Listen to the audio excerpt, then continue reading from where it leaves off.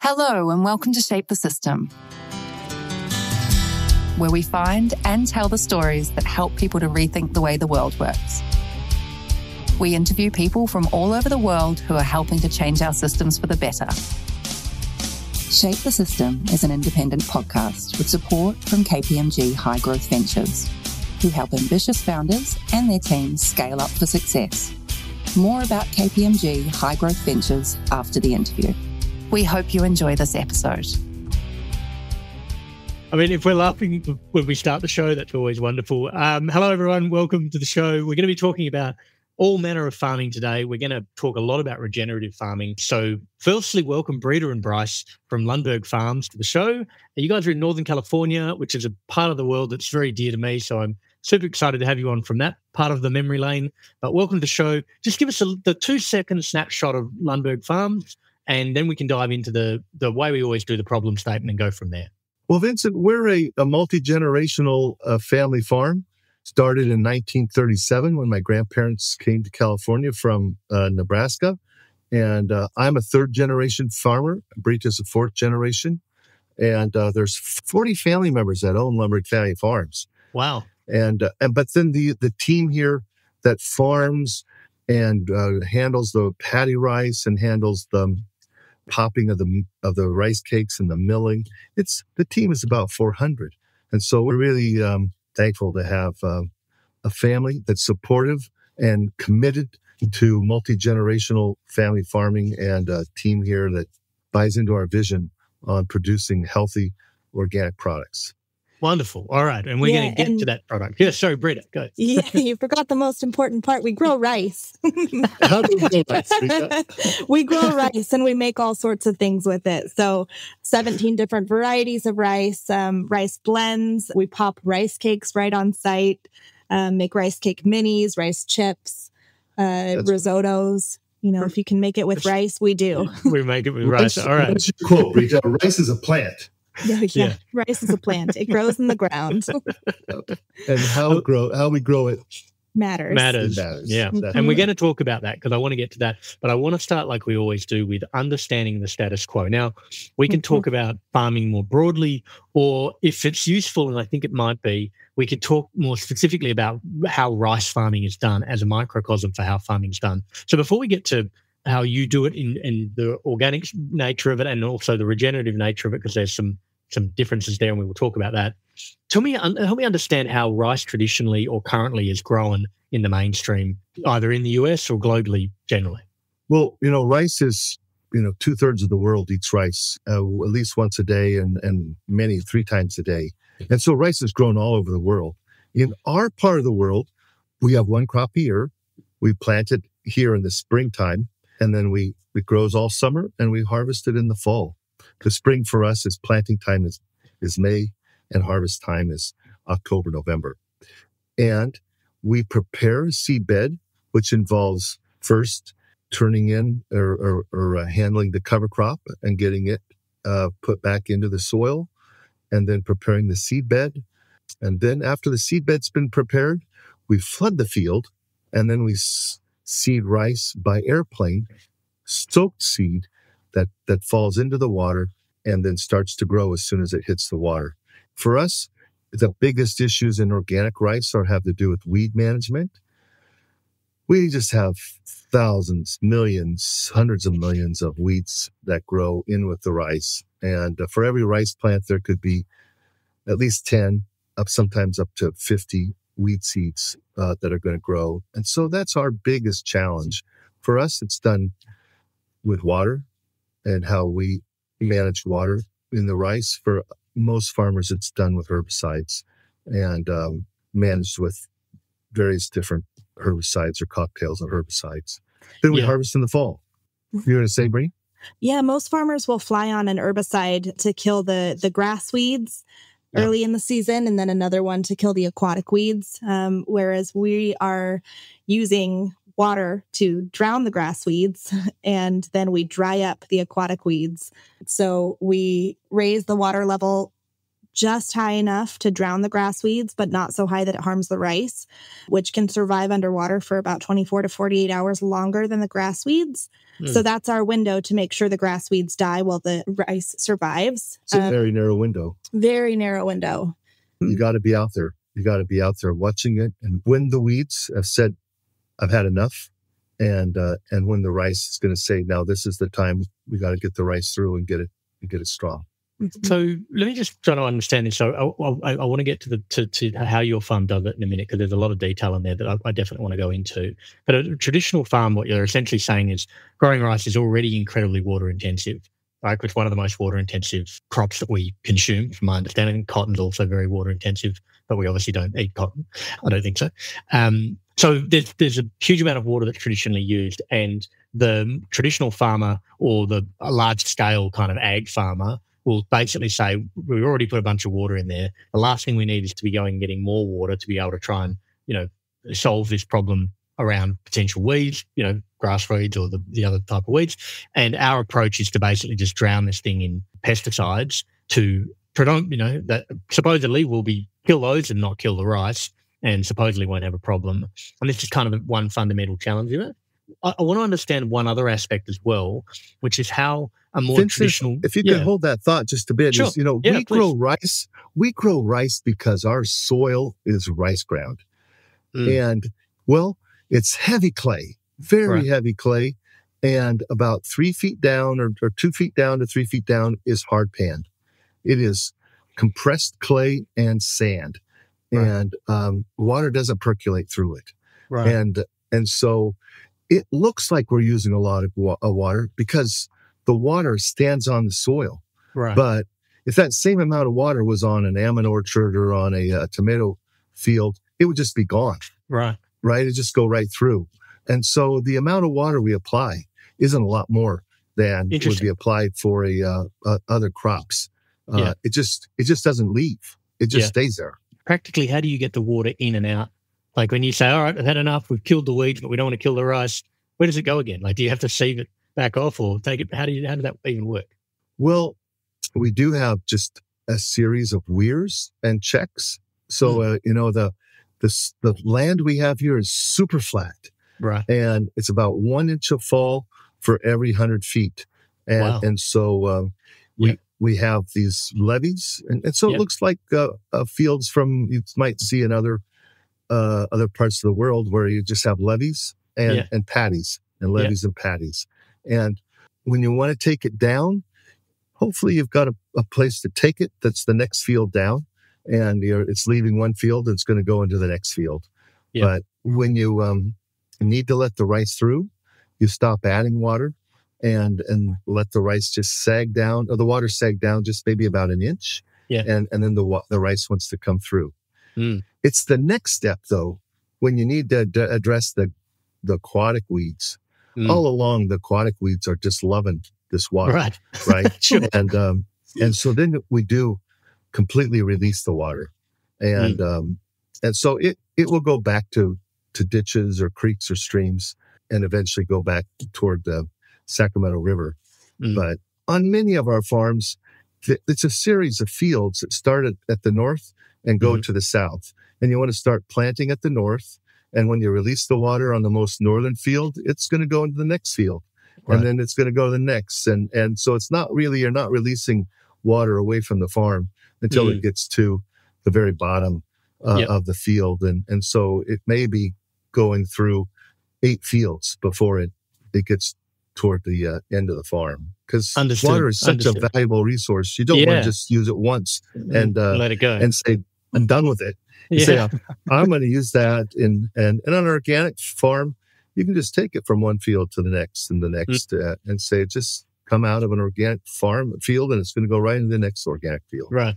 And just getting back to the impact to, like, what happens if you are farming in the traditional way? Is it largely a health impact that's a problem, or is it resource usage when you farm rice the way that other producers would farm rice? Like, what's the net impact to us, society or environmentally? Well, I think there are air quality issues, there's water quality issues, and then there's people issues, and so I think they're all three of those. And the climate impact of using all those chemicals as well. That's right. Help me understand that a bit more. We think that the way we farm organic rice has some real it's really climate smart, right? Growing cover crops and not using the conventional fertilizers and the conventional herbicides are really climate smart farming and is making a difference as far as the climate. Yeah, instead of using fossil fuel-based fertilizers to add fertility to our fields, we grow cover crops, which are like oats, vetch, and fava beans. They're crops that we grow for the health of the soil and the environment rather than for the table. And they're really cool. We like to call them like green juice for the ground because they restore nutrients to the soil, but they also do so many other things. Of course, they help sequester carbon by allowing photosynthesis to occur year-round. They also help prevent erosion, and they provide habitat for species. Yep. And they build organic matter. And the higher the organic matter you have, the more connecting points you have for the soil to hold fertility, right? And you're looking for all those points. A high organic matter field versus one that just doesn't have doesn't look like any life in it, doesn't have a connecting points for holding that fertility.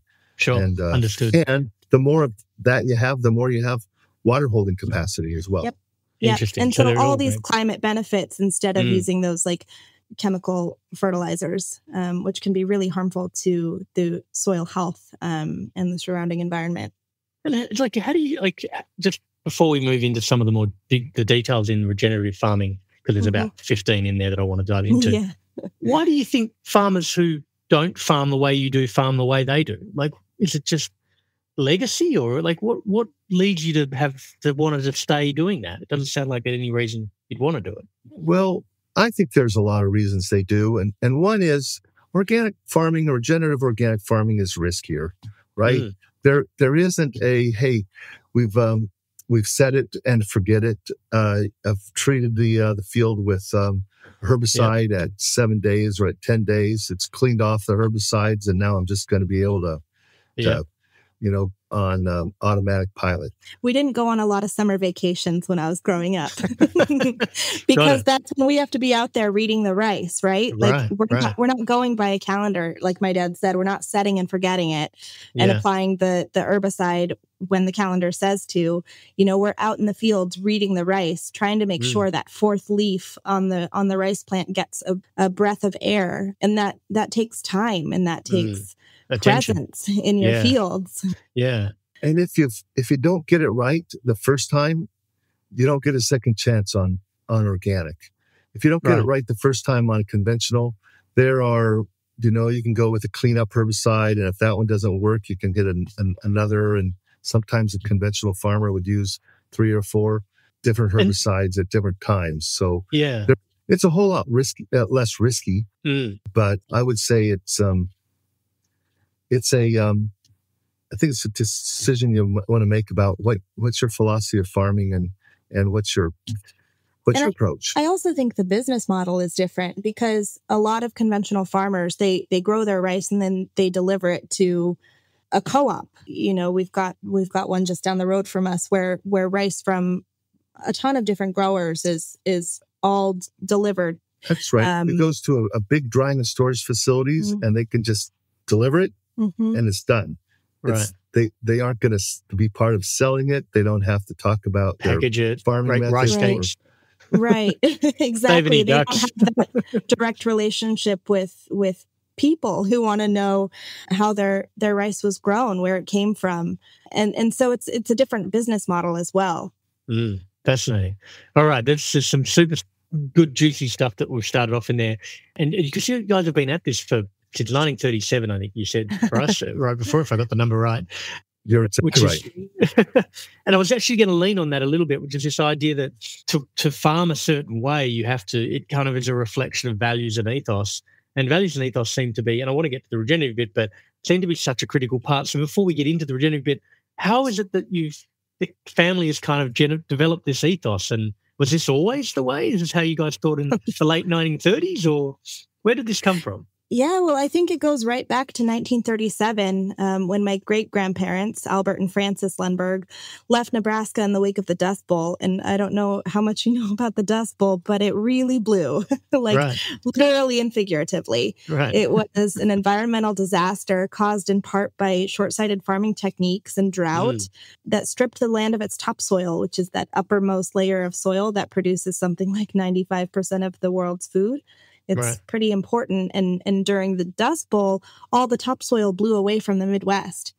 And so, of course, wreaked havoc on the farm. And so when great-grandpa Albert and great-grandma Frances moved to California, they brought with them their 4 young sons, a farm-all tractor because they were worried that the tractors in California would be no good, a flatbed Chevy truck, and crucially, a new philosophy, which was to leave the land better than they found it. Yeah. And they saw what the farming techniques caused in the Midwest. Grandpa was committed not to do that here. He said, we're going to farm a new way. Yeah. We're going to farm in partnership with nature. And when other farmers were burning their rice straw off because a single match could burn hundreds of acres of rice straw, he said that rice straw came from the soil. It's going to go back to the soil. And a lot of farmers in our area would laugh at us for being committed to turning all the straw back in. It was harder. It's a lot of work, but I think in the long summers. No summer breaks. But it was just an outcropping of the things Grandpa learned from farming through the Dust Bowl and what he taught his boys about farming. And he would say, we're not going to stop growing cover crops. We're going to keep growing cover crops even when conventional fertilizers became the norm. Right. We're going to continue to grow cover crops and build the soil the natural way. I would say it came from Grandpa. But the other thing that's just kind of a bit unusual is that the 4 brothers were each given land by their parents, and they could have farmed separately, but they said, we're going to farm together. And it helped them, I think, be able to be dedicated to organic farming, that they could spread the risk over a larger piece of land, and the 4 of them could cover for each other and support each other when if you're just by yourself, you got to say, hey, I got to just do it as easy as I can. But yeah. I mean, the thing I'm interested about this is that, like, the term kind of organic and regenerative, I'm sure these terms have been around forever. Like, organic's not a new word, but the idea that there's a lot of people now, there's a zeitgeist that says, I'm aware of organic food and I have a desire or a preference to purchase it, and farmers starting to say, I know that I can potentially build a better business as well as do better for the land and feel better about myself by being part of that. But back in the 30s and the 40s, when Todd and the other boys were out in the fields kind of putting it together, none of this terminology and potentially not a lot of this knowledge kind of explicitly existed. Maybe implicitly, there was people who worked the land. I'm curious to understand how it was for them, and even for you now, sort of being at the tip of the spear, if you like, with regards to this whole movement and the growth of this movement. Well, it was in the 60s that our first customer came. Up until the 60s, we just delivered our rice to the same co-op here in town. Right. It might have been grown differently, but it just went in with everybody else's. And the company called Chico-san from Chico that made organic rice cakes, is a macrobiotic company. Okay. Came and found my family, and they asked a lot of other farmers if they would grow organic rice, but my dad and uncle said, that we would do that. And at that time, we didn't have a rice mill, and we didn't have our own drying and storage facility. And so how many acres did they plant that first year, Brita? I think it was something like 76 acres. It wasn't a lot, but, it was enough to convince them to make a go of it. And soon they, bought an old bread truck and filled the back with bags of rice stenciled with the Lundberg name, and hired a driver to stop at health food stores along the coast from California to Washington. And it was because they were growing their rice differently, and they believed that there was a consumer who wanted rice that was grown in a way that was consistent with their values, a consumer who cared about how their rice was grown. And so they decided to sell it, directly to sell it under their name instead of delivering it to the co-op. And of course, by co-op, we're not talking about a natural food store, right? We're talking about a drying and storage facility that accepted rice from all sorts of different farmers. Yep, that's dries and stores.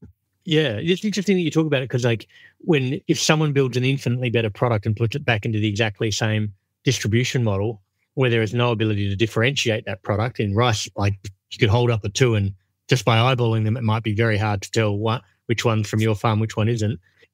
You're almost forced to then build your own distribution and productize this stuff right down to the consumer. You had to do a whole bunch of things that most rice farmers don't have to do. Think about brand and marketing and price to consumer and what the relationship with the consumer was. Totally. And all the infrastructure too. Our drying and storage facilities had to build our own rice dryer and our own rice mill and really figure it out from the ground up. And figure out how to pack it and get it to consumers. But people responded, Vincent. I bet. They did, right? We'd go to a food show and people were just saying, we want this organic rice and we want brown rice. Yeah. And you could, had to kind of teach people that rice has a bran layer on it. And consuming brown rice is so healthy. Of course, our first mill only produced brown rice. Now we've milled brown and white rice and provide consumers, I think, exactly what they want. And I think we also had to do a lot of educational work on the policy front too. Sure. My great uncle Homer was among the farmers who banded together to form California Certified Organic Farmers, which was the first certifying body of its kind in the 70s, which was 3 decades before the National Organic Program was passed. Yep, and so it did require a lot of additional work, but it's so worth it, right? And I think offers the opportunity to be kind of self-determination, right? And say this is what we want to do, and there's a consumer out there that's going to support this type of farming and wants this kind of food. And it's been one of the great joys of being able to farm this way and be part of a family business, is to see the response from consumers who just say, this is what I want. Yeah. And I'm trying to understand as well, and I think about kind of in Australia, one of the primary industries that we have is digging iron ore up out of the ground. And we're a long way from anywhere, but we then put this iron ore on boats and we send it predominantly to China, I think South Korea a bit as well. They then add a bunch of energy and turn it into steel. And in a lot of cases, just send the steel back to us because then we need to build roads and stuff. And the amount of value add that happens between putting literally rock on a boat and then getting back steel lumbers, you always ask the question, why aren't we making steel lumbers? It's about 100x markup between a bit of rock and a bit of steel lumber. I'm curious, is when you start to actually have your own mills and your productizing and packaging and distributing, you're moving up the value chain as well. How has it changed the economics of your business? Well, it's a good question. Vincent, organic rice is more expensive than conventional rice. And so I guess that's just one point, right? We don't produce as much tonnage or weight per acre. And so we do have to charge more.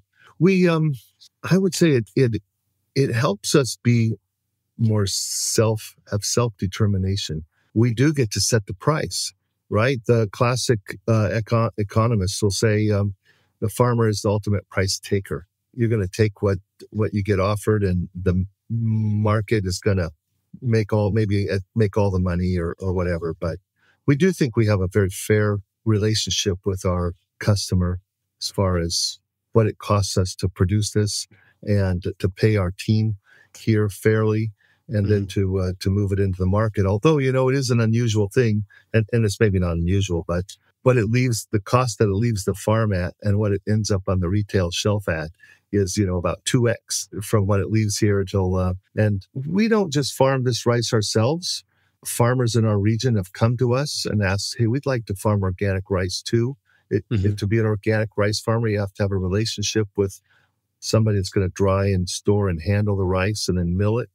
Yeah. And sometimes growers will say, well, we see what you're paying us. And then we see what it's on the shelf for. And hey, where's all that coming from? Yeah, exactly right. But, the other thing I would just say is we're a good sized farm, but we're still a small business. Right. And our economies of scale compared to some of the huge rice companies, we're pretty small. And all along the way, things do cost a little more when you handle it in batches. We do have 17 varieties of rice. So every week we're probably milling 5 or 6, 7 different varieties of rice. And a big mill is going to have one variety. And they're going to mill the same variety every day and all day. And I just think, wow, what a luxury that is to be able to just have huge long runs. And, between every milling, we have to do clean outs, rundowns and cleans outs and purges and then to start up again. And and so it is more costly, but I think our consumers like supporting, smaller scale family businesses. And again, rice that's grown in a way that's consistent with their values, consistent with our values too. Yeah. And I know that we've taken 25 minutes to actually get onto the topic of actually how you do regenerative farming. So I want to get into this. Help me understand kind of there's a terminology thing here for sure. There's organic, there's regenerative organic. So help me understand some of the terminology, but then specifically how this takes place on your farm. What are the things that you're doing, the big levers or the way this is done, and let's help to understand all that. Well, I would just say organic has a definition in the United States. I think it has a definition in most parts of the world where it's defined. Regenerative is largely undefined. And that is, I think, an up-and-coming challenge is to define regenerative. And we believe that regenerative starts with organic, and that organic is a continuum. In the United States, organic is defined by USDA in the National Organic Program, and that is the base. And then we believe that organic is a continuum that moves into regenerative and into regenerative organic. Yeah, so USDA National Organic Program sets a floor, but not a ceiling. And so you have to meet, the floor to claim organic, but you can do a lot more and still just be claiming organic, right? And so regenerative is not legally defined yet. It means different things to different people. So if you ask, 10 people, what does regenerative mean? You'll probably get at least 10 different answers, if not more. Lots of people don't even believe regenerative has to be organic. But if you ask us, that's where it starts, right? It starts with organic because we don't really see anything regenerative about using toxic chemicals. I mean, even when you just think about the etymology, right? Like regenerative is associated with life, whereas, herbicide and pesticide both contain the suffix "side," meaning to kill. So for us, we think it starts with organic. We believe Regenerative Organic Certified is the gold standard, and the Regenerative Organic Alliance's 3 pillars build on and further the legacy of the organic movement. They have pillars for soil health, animal welfare, and social fairness to make sure that Regenerative Organic Certified is a holistic system that delivers on every level in terms of soil health and social fairness. And so, Vincent, one of the things that the USDA has done in the National Organic Program is they have defined organic that it can even be organic hydroponic, farming without soil. And, for us, the nature of organic or the kind of organic farming we believe in has soil, right? It's got a soil. It's plants growing in soil and caring for the soil and to farm without soil. And that's why we've kind of said we're organic and we've been committed to organic, but we believe the regenerative organic is going to help bring definition that it's about the soil, right? Yeah.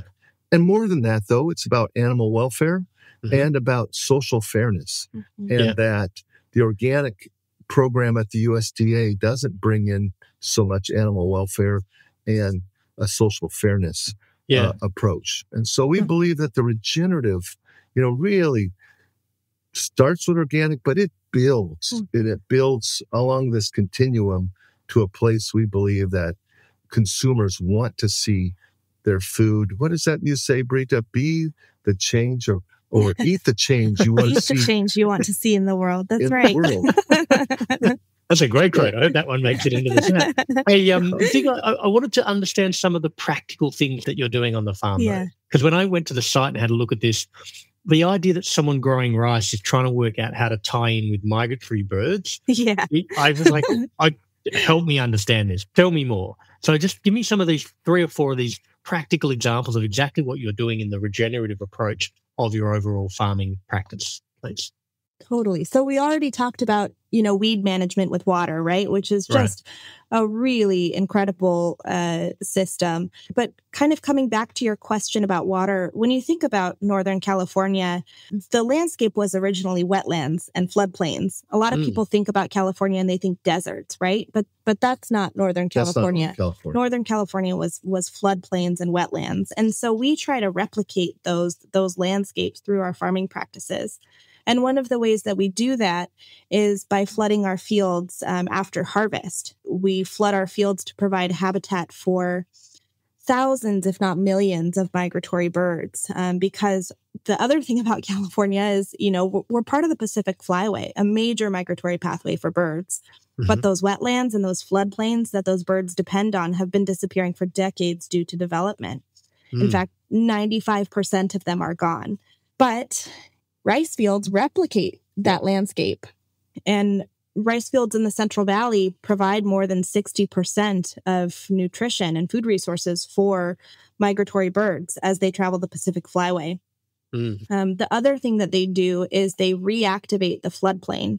A lot of the rivers and waterways in California have been dammed, which, separates the waterways from the landscape, and you lose that interaction of land and water that creates a lot of food, including food for salmon. And dammed and levied, right? Dam and levee. And essentially a levee is a dam separating the river from the floodplain. That's right. So as a result, the rivers have become sort of like food deserts for fish. They're too fast. They're too cold.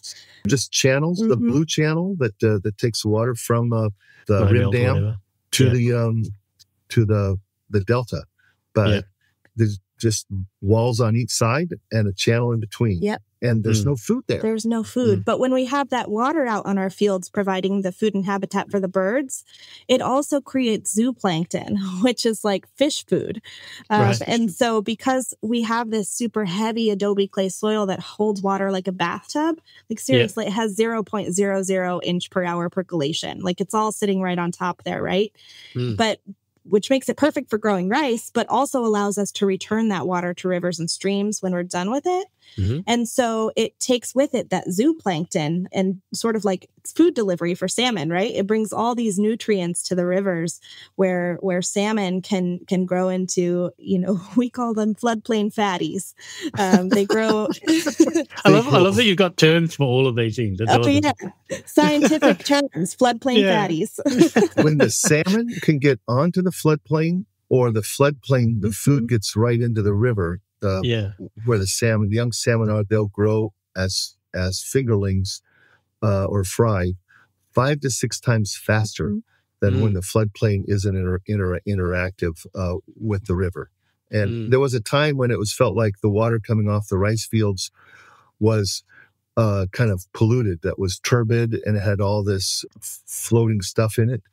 But that's the kitchen for the river. Zoop soup. Zoop soup. That's good, Bree. It's just like being out in the fields. You're like, all right, I've got 4 hours to kill here. And I come up with some new terminology.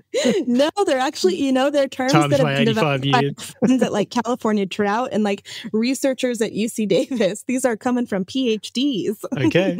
They're fun PhDs. Yeah, they're fun PhDs. You've done a good analysis. Since Brita is a word person.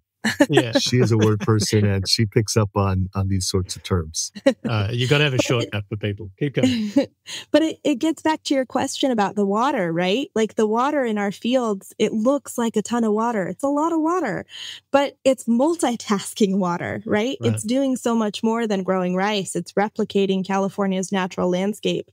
It's providing food and habitat for millions of migratory birds. It's helping the salmon population rebound, and so much more. And it's growing food. And it's growing food. That's right. Yeah, and it's growing food. And so it's part of our approach to regenerative. We don't own animals. We don't, raise sheep or cows or anything, but we have a relationship with the species who call our fields home. And we have an awareness that our fields are part of a broader landscape and a broader ecosystem. And we're in a relationship with that ecosystem. Yeah. And so some people would say that regenerative, you can't till when you have to have herds of animals or own herds of animals. And we don't own herds of animals, but herds of animals come to our fields and spend months there and spend their winter here and then go back to. And the other cool thing is it's not like it's a win-win. It's a win for the birds, right? But the other great thing is that they're out there eating weed seeds. Yeah, and aquatic weed seeds, presumably. which is great for us. And then also their feet put that nutrient-rich rice straw into contact with the soil, which helps create like mulch for the next year's crop. Yeah. And then they're good nutrient recyclers. That's right. And the nutrient they leave is a good nutrient. You're being diplomatic. Diplomatic there, Bryce. I'm sure you've got a special word for what they're actually doing. Fertilizer. Okay. Fertilizer. Yeah, got it. Yeah. I mean, do you know what's interesting about this is like there's a founder who we interviewed on the show a while ago, and they're basically their mission is to take plastic out of the oceans. And what they actually do is they sell a range of, it's called Zero Co. They sell a range of kind of, washing detergents and, spray bottles for things that you need. And they're all made out of recycled plastic and you reuse them. But really what they're doing is they're using all of that business to fund their version of regeneration, which is this plastic's got to come out of the ocean. It's not enough to stop it. We actually also need to take it back out, the stuff that we put in. Yeah. And what's fascinating about it is, like, if you think about buying their product, you don't think, I need some detergent or I need to go and restock my toilet paper. You think, well, this drives that outcome that I have. And so you talk about values alignment for sure, but I also think there's outcome alignment, which is how do I preserve wetland? What role can I play in it? We'll buy rice. We'll buy a particular version of rice, and you'll be playing a role in preserving the thing that you care about, whether you're in that part of the world or not. It just it feels like a fascinating gear change and shift change from a business perspective to start thinking about that as a business, but also as a consumer, who do I have my relationships with? Well, the people who are doing stuff that I care about, obviously. Totally. And I think that's what's so important to help accelerate and continue this change on a broader scale, because we can't do it ourselves, right? Like the food system is so much bigger than us. And I think that we need to help consumers understand that the true value of food and the true cost as well is so much more than what's on the plate. It's how it impacts the planet. And that is why I'm so thankful that Brita is here and her team is to kind of tell the story, right? Yeah. Vincent, that's what you're helping us do, is tell the story, because, we don't have multi-million-dollar budgets to be able to blast the story all over the television or radio or the news or print. We have to do it. It's people to people. It's person to person. It's that is really the best way for us. Certainly, we have learned to share our story on the internet and have a direct to consumer relationship. But really, it is telling the story to the people who have shops, to the people who then are stocking the shelves, so that they can answer the questions. Yeah, there's just so many people, and also potentially people who are farming but maybe aren't thinking about their approach to farming this way, or looking for some form of inspiration. I always talk about a lot of storytelling is either part information and part inspiration, and I think giving people a pathway for that is critical for a system change, hence the name of the bloody podcast, obviously. The thing I wanted to ask too. Could I just mention? Sure. Brita talked about the water and controlling weeds. Vincent, here in Northern California, as you know, we have dry summers. Right. It doesn't rain in the summer. And I think maybe that's the same as in many parts of Australia. It doesn't rain in the summer. In many parts of the world where they grow rice, it rains all year long. Right. But we have these aquatic weeds, the bulrush, the small flower umbrella plant, the duck salad, and some of the lilies. They're aquatic, Right. and they're going to grow with the rice and just take over the rice. So after we drown the grass, we let the fields dry up. And for 30 days, the fields are dry. They get bone dry, so dry that you could just drive out there and the water weeds, they just kind of go to dust. And you could, I mean, you got to be careful you don't do it, but you could light the field on fire. It's that dry. And the rice comes really close to dying as well. But that's how we handle the aquatics, right? And so a conventional farmer will have herbicides for grass weeds, and they'll have herbicides for broadleaf weeds, and then they have herbicides that kill both of them. And but we have to have a system that handles both of those. And we're just very fortunate that we do have that system and conditions. But during that dry up, the rice wants to stay with water, so the roots get really big. Right? You just think about it. You dry it up. What's going to cause the plant's going to cause the roots to grow and really get stimulated to grow. And so when the water comes back on, that root structure is going to be feeding in a much more developed part of the soil. And then it rehydrates really quickly. But it's going to be tough on the plant while it's dry. But then also during that time when it's doesn't have water on it, you're not producing any methane. Right. And so there's been studies to show that system produces less greenhouse gas. 49%. And so we didn't start growing it that way because it produced less methane, but it's a good system for climate systems as well. Yeah. And like just thinking like where to from here, 85 years in the making. But you said before, regenerative organic is a continuum. Like, what's front of mind for you guys right now? And this is probably going to come out late March, sometime mid to late March. So what's right in front of you right now that we should know about, and also like what's next? I know that might be another large thing to answer.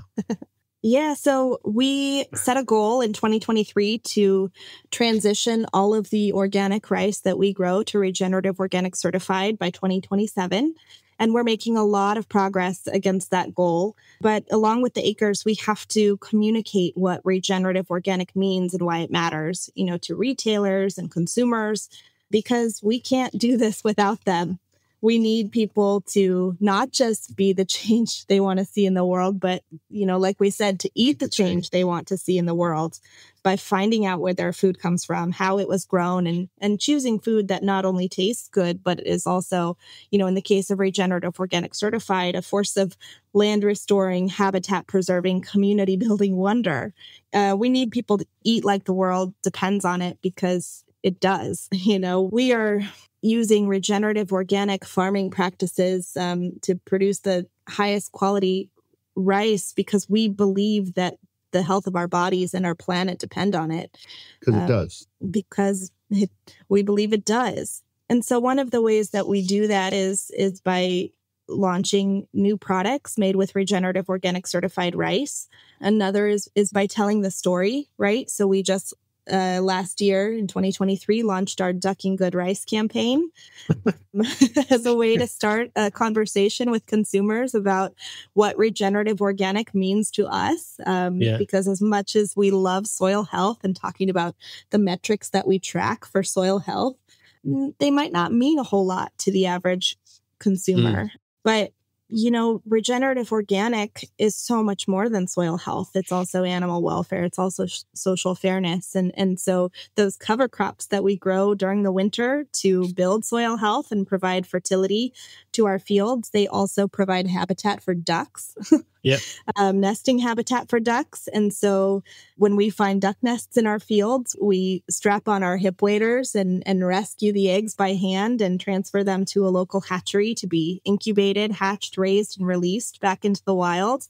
The fields that are going to go into rice, Vincent, one of the first things we have to do as we prepare the fields, we're going to chop or mow the cover crop.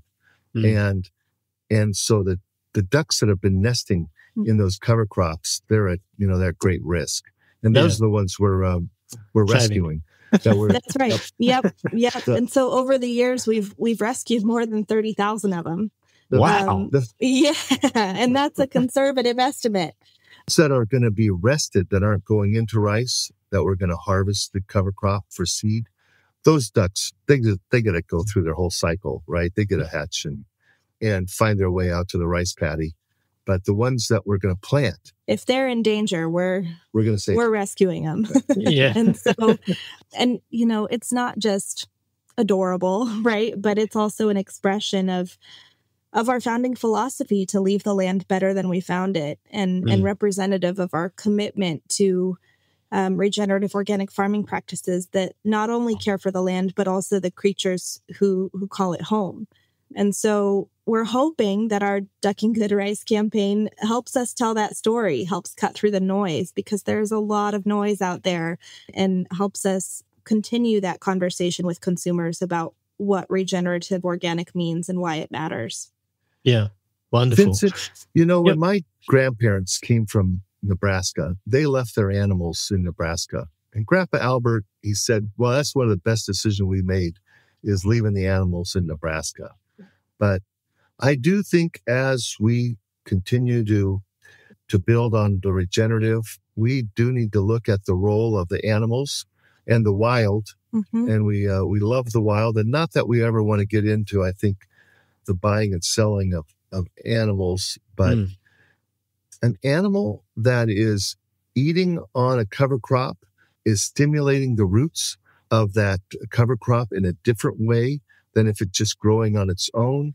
It's producing more enzymes. It's feeding the microorganisms, which then are stimulating more healthy soil. And so what's on my face is some of the growers that we are working with, they do bring herds of goats or sheep onto the winter land to help stimulate a new type of soil health.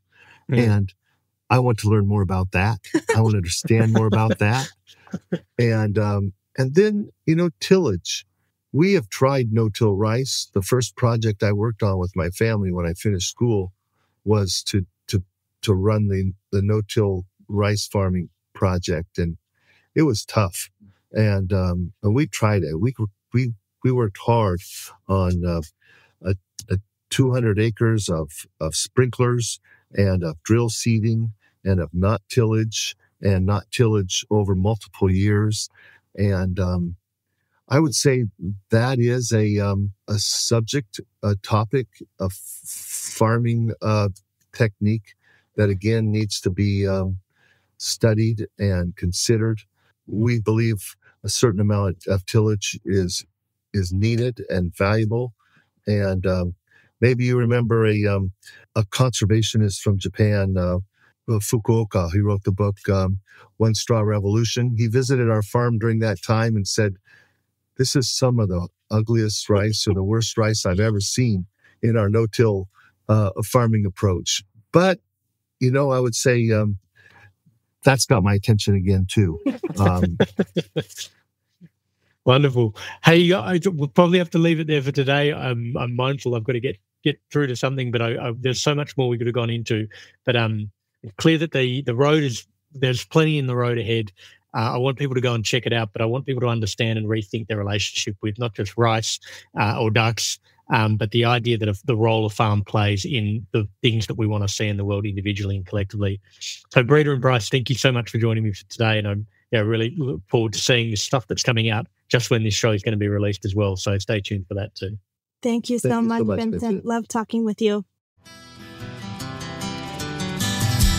We hope you enjoyed this episode of Shape the System. As usual, if you'd like to suggest a guest, someone that you know who's helped change a system for the better, please go to www.shapethesystem.org, click on the top right-hand corner, then click Suggest Guest.